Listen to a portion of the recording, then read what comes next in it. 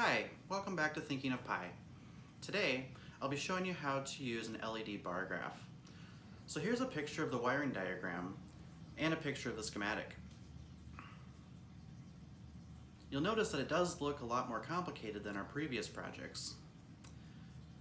But the LED bar graph is just a collection of 10 separate LEDs. So we're going to be using the same concepts that we've used in the previous videos. There's just 10 LEDs this time, so we're going to need 10 resistors and 10 additional wires. So let's go check it out.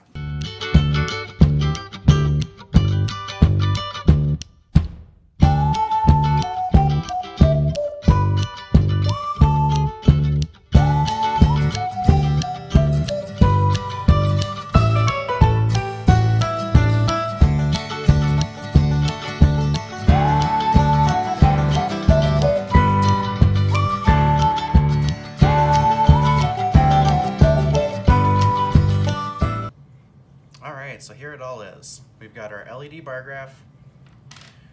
We've got 10 220 ohm resistors, and we'll be needing a total of 11 jumper wires. Look at all those. Let's get going. LED bar graph is gonna go, we'll stick it right here. Now, sometimes I like to not push it in all the way, so you can look right down in here and see all your pins. Makes it a little bit easier when you're wiring up this kind of thing. And then we'll just start by putting the resistors in each one, just one at a time.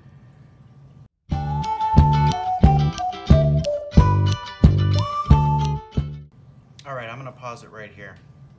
I just want to make a note that you want to pay close attention to your resistors and make sure none of the leads are touching.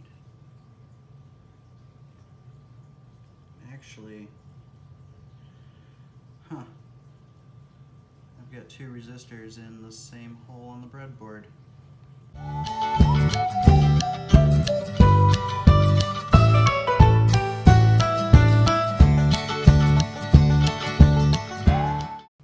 Alright, there we go. None of the resistors are in the same hole.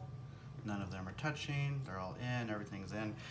Now, onto the wires.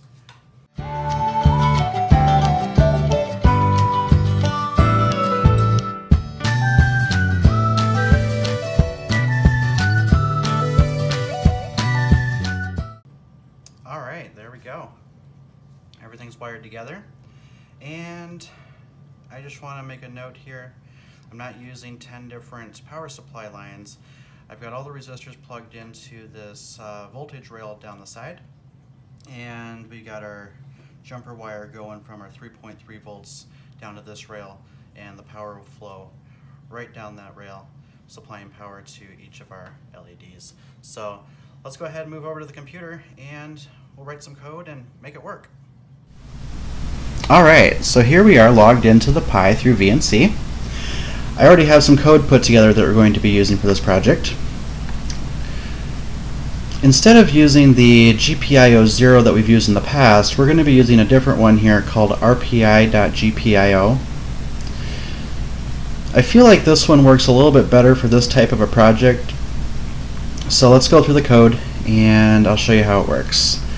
First thing we're doing here is we've got our LED pins defined in an array, because we do have an array of LEDs, right? We've got 10 of them. So instead of defining 10 separate variables, we can do it all right here and then just reference this one array and each of the pins.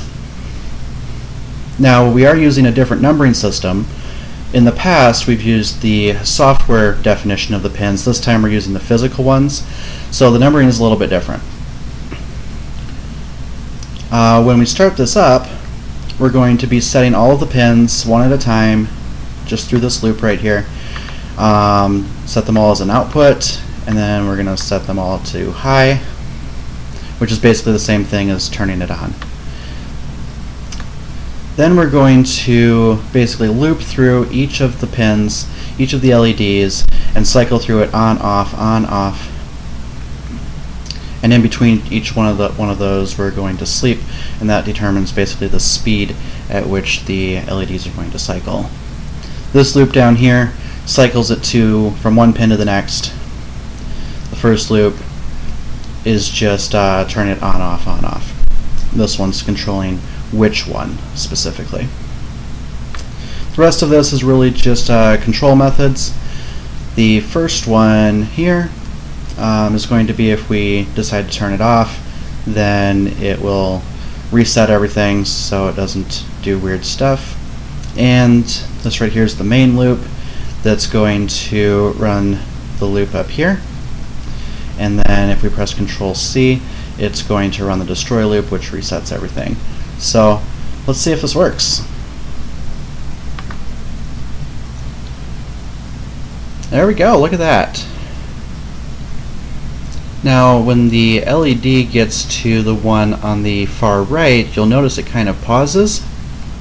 That's actually because in the code up here,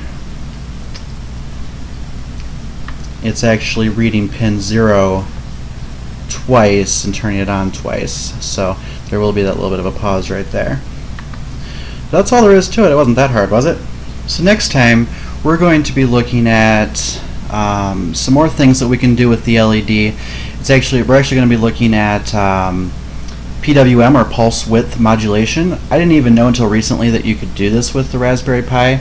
I've done it before on the Arduino, which does support analog outputs, but we'll actually be doing the PWM with software and programming. So make sure you tune in next time to check out how to use the PWM function on the Raspberry Pi. If you like this video, make sure you give it a thumbs up. Let me know what you thought in the comments. And if you're feeling a little bit behind and lost and not really sure what you're watching, be sure to check out the previous videos in this series, and you can get a little bit more background and understanding of what's all been going on here. So thanks for watching, and I'll talk to you all next week. Thanks.